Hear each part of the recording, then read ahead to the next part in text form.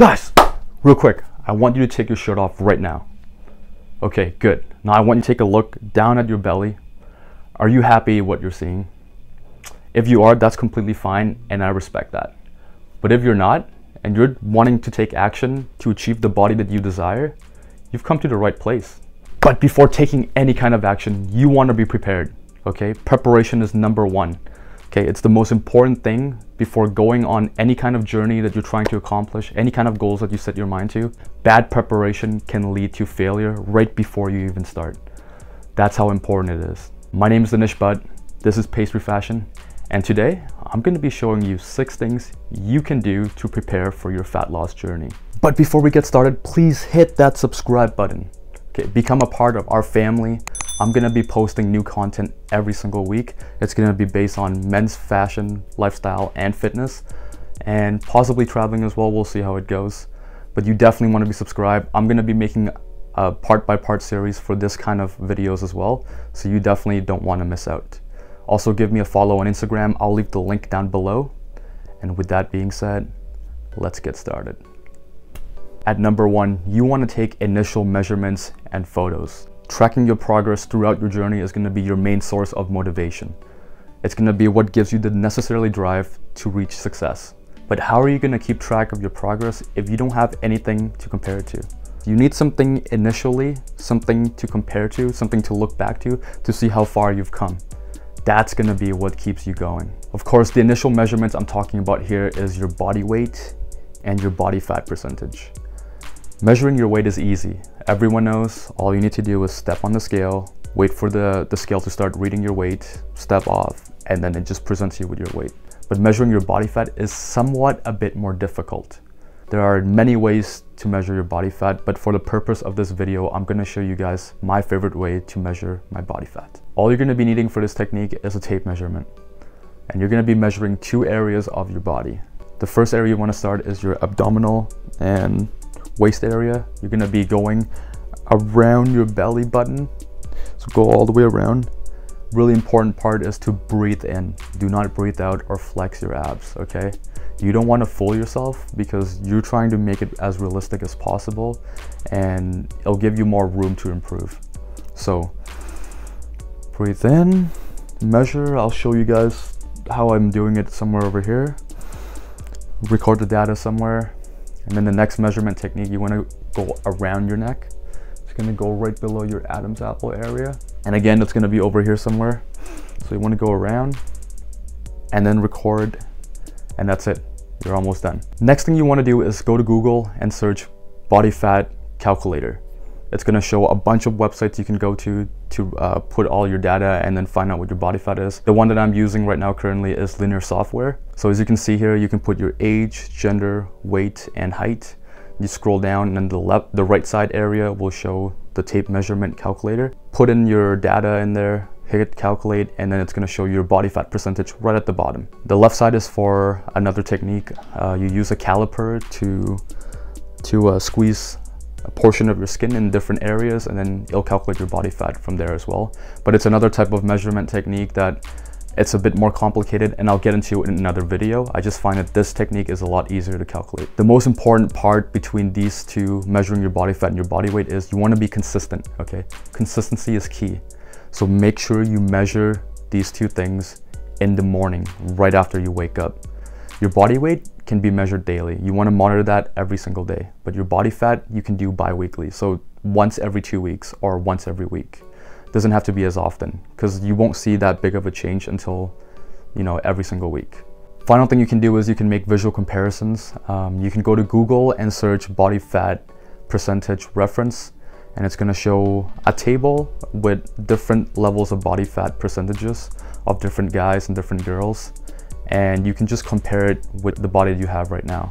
Again, you want to compare it in the morning before you eat anything or drink anything, because that's going to add some fluctuations to your weight and your size. You want to make sure that you're completely neutral for this one. You don't want to breathe in too much, and you don't want to breathe out too much or flex your abs.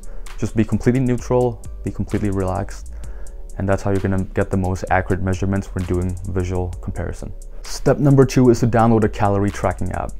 A lot of people that don't do this fail in their fitness goals, whether it be cutting or bulking up. Estimating your calories is just not enough. You need to track down every single food that you eat if you're really serious about achieving your goals. These apps are going to act as your tour guide to success. Some great apps that I have used already are MyFitnessPal and My Net Diary. They're both great apps, great friendly interface that you can use. What I like to do on a week-by-week basis, I just put in a bunch of food that I'm going to be eating, and I check how many portions of each food that I need in order to achieve the amount of calories that I want. And it's really simple to use. Some products have packages that have barcodes. You can use your phone from the app itself to scan the barcode and then enter the amount of portions or weight that you're going to be eating for that kind of food, and it's going to show how much nutrients and nutrition and the amount of calories that are in that kind of food. Or you can type in the name of your food and the portion. That works as well, whatever's easiest for you. But the main thing is you need to weigh each of your food, which leads me to my next point.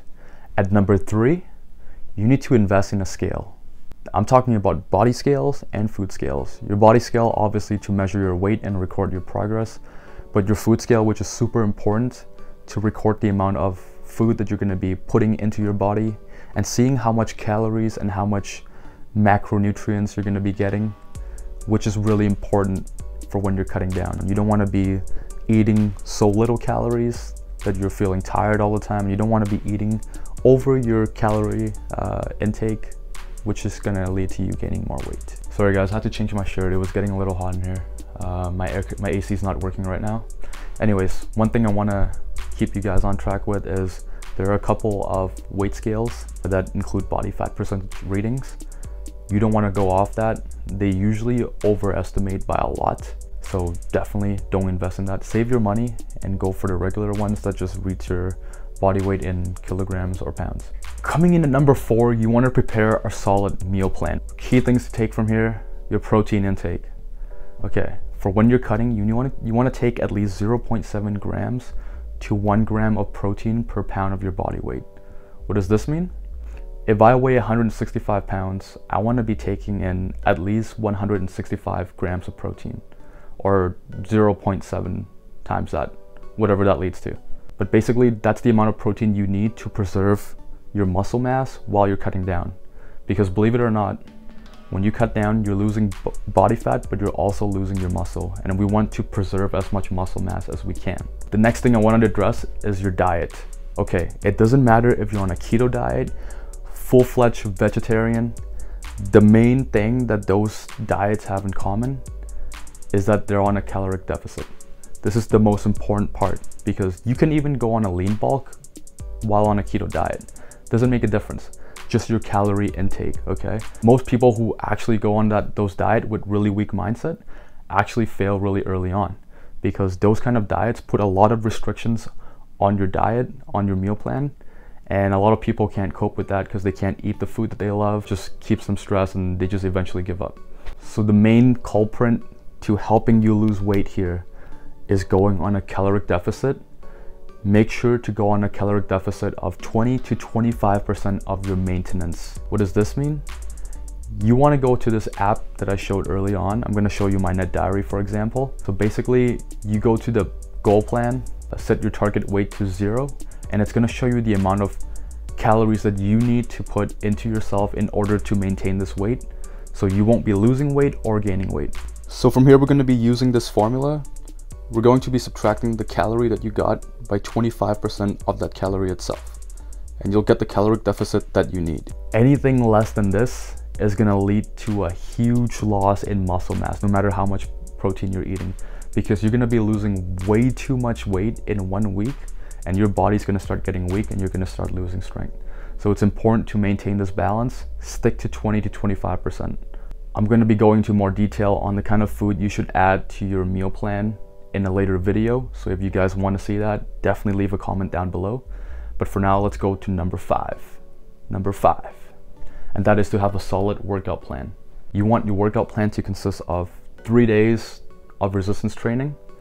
For me, I usually go for 6 because I believe that's a better way to achieve results, and I can achieve results faster that way. And the biggest misconception I want to address here is cardio. Okay, A lot of people think when they're cutting down, they have to do a bunch of cardio, which, don't get me wrong, is great for your cardiovascular health, and it's also great for losing weight. But one thing people don't tell you is doing too much cardio can actually burn muscle mass as well, which is definitely not what we want here. Why do you think marathon runners are super skinny and they have really skinny arms and skinny legs? That's the problem. That doesn't mean you should get rid of cardio entirely. No, you can stick to cardio, but I suggest if you're doing cardio every day, stick to maybe 20 minutes each and do it after a workout, never before a workout. The routine that I usually develop is I do 6 days resistance training, and then I do 2 days of cardio and high intensity cardio. So I do 20 to 30 minutes of HIIT workout, which stands for high intensity interval training, I think. And that is, you go super slow at the beginning, then super fast for a couple seconds, slow, fast, and just switch on and off. The workout plan should consist of targeting every single muscle groups in your body. Okay, so if you have a workout plan from your bulking phase that targets every single muscle in your body, that's perfect. You can actually just stick with that workout plan for the remainder of this journey. Just focus on changing your diet and you should be golden. For people who are just starting out exercising and they don't have any solid foundation on what kind of workouts to do each day, I'm going to be making another video on separating the kind of workouts you should be going into each day and different kind of training systems you can add to your routine. So stay tuned for that. Number 6, we have prepare yourself mentally. Patience, commitment, consistency, perseverance, they're all key characteristics here, okay? You want to be patient because you're not going to get results overnight. Most people see significant results on average 3 to 4 months into the program or into any kind of cutting regime. So you need to set a realistic goal, a realistic timeline. Give yourself 3 months. Give it your all for this remaining 3 months. Staying committed and consistent is key, okay? Consistency. I say that all the time on my Instagram. You're gonna be so lazy to get off your couch from watching Netflix and to go to the gym, but it's worth it, okay? You need to keep doing this for 3 weeks. I read a study somewhere on research. It says it takes 3 weeks for a human to develop something as a routine or as a habit. So gotta push it through for 3 weeks and it'll become a part of your routine and it'll be just that much easier. You need to hold yourself accountable. Okay, I'm watching you right now. What I mean by this is when you go out, okay, with your friends, they're not gonna have the same goals that you do. Some people might be trying to gain weight. Some people might not even care what they're eating and they're not even exercising and leading a healthy life. But you have a different goal. You have a different path. You have a different journey to follow. Stick to that journey. I have to weigh every single one of my food in front of my family and they laughed at me, okay? And I might have overkilled it. Every single restaurant I go to, before I make any order, I put it into the app to see how much calories and macros are in each food. And a lot of my friends just laugh at me. But at the end, it's you who's gonna reap the benefits. Because at the end, you guys saw on my Instagram, I made a huge transformation to 10% body fat. And a lot of people DM me. I think that was one of my most engaged posts later, like really early on in the year. A lot of people asked me for advice on how I did that. And let me tell you, it's all about accountability. You know yourself better than anyone. So be consistent and be strict on yourself. 3 months is all it takes. Guys, that's it. This has been 6 things you need to do to prepare for your fat loss journey. If you guys like this, please smash the like button, give me a thumbs up, and make sure to subscribe, okay? I've got more content coming in, both style and fitness, so you definitely don't want to miss out on a single one. With that being said, I hope you guys have a great weekend. Pastry Fashion, out. Let's run away from this old town, to where we going? I wanna take you somewhere, baby, where it's snowing. We're young and free, let's take a dip into the ocean. Just come with me and we can fix a heart that's broken.